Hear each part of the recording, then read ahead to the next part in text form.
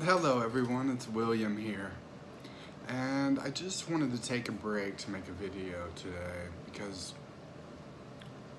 I'm tired of thinking about videos, topics, intellect in general.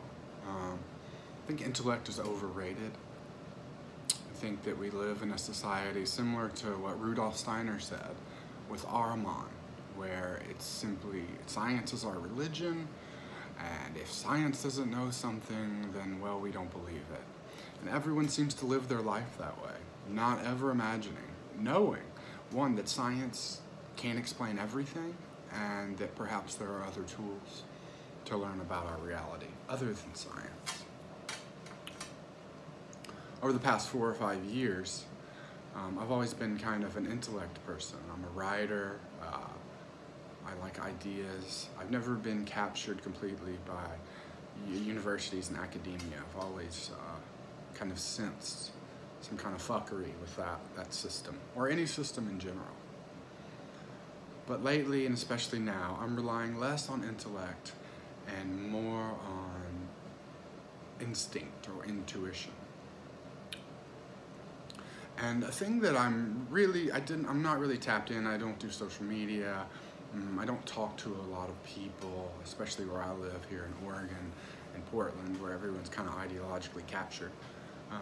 But I do feel that there's some kind of spiritual movement. I remember I watched the Super Bowl and I saw some movies where companies are using like meditation and maybe space stuff, which is a reflection of what's popular out there and what gets people's attention. And I just want to make a few comments. Also, I was listening to a gentleman on YouTube who channels his spirit guides and tells everyone what's happening in the world. And I found it interesting, the amount of arrogance that he had about his information. I'm sitting there thinking, because you talk to your spirit guides, you are privy to things that no one else can find out? And I made a comment and I got a couple of attacks in return. You know, the typical know-it-all or whatever. And my theory is, if someone came back to Earth, or Jesus came to Earth, and they really did know it all, no one would listen because their ego would just respond with some kind of insult. I mean, that's the state we're in, right? So it didn't really offend me. But I just want to say, the spirit world is not all roses, and guides are not always what you may think or what you see in your meditation. These entities have the ability to be whatever they want, and depending on where you are and what your experience are up to that point, I mean, they can be anything, and they can tell you anything. And they'll often lead you on with things that prove to be true, and then tell you things that will influence your life and your path. And I guess what I want to say, it's kind of not as popular as reach your spirit guides and they will guide your life, is no, go here. You don't need to go other places, including the spirit world, for answers or direction. Now, they can help you with things, but everyone's already looking outside themselves for everything, for pleasure, for entertainment, for relationship, for love, and it's all already here. Now, I've heard this so many times over the years in the things that I read. It's almost cliche for me to say it, but you have to work your way in, right? Slowly, to bring your world in. And oftentimes the spirit world is just taking you further from that. And it can be addictive. There might be a rush involved, and as with anything, with a little dopamine hit, people latch onto that and do it. Especially if it's not something proven to be bad for your health or bad for you. Since when does everything have to be written in stone that it's bad for you to realize that maybe it's not good? I mean, well, when you go within, you don't need things written in stone. You don't need other people.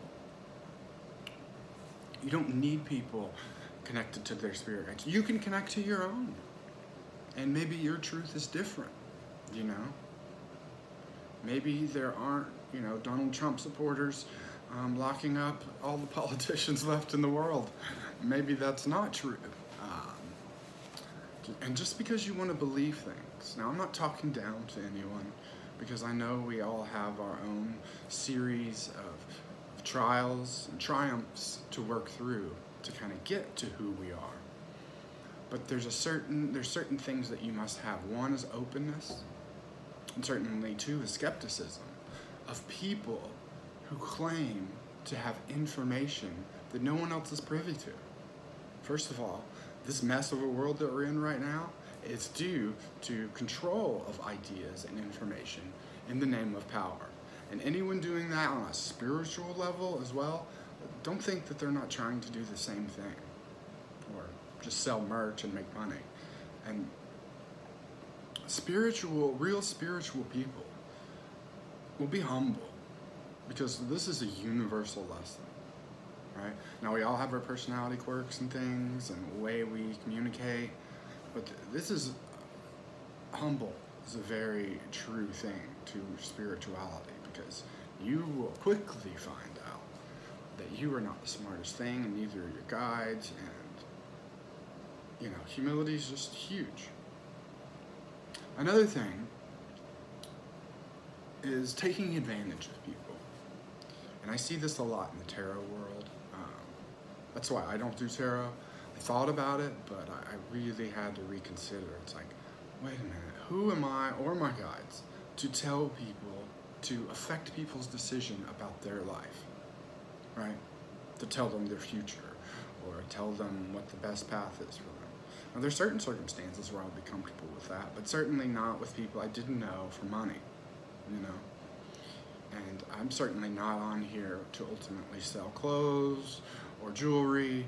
I guess I can't count that out at some point, but it's not the motive, you know? Motives are important.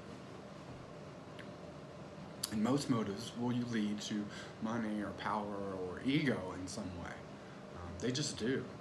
I mean, it's a tool that I use often. What could be this person's motive? And what are they in life? What do their actions and language display that they're interested in and that they're trying to do? If it's always making money, then it should be no surprise that spirit guides are also leading them to make money.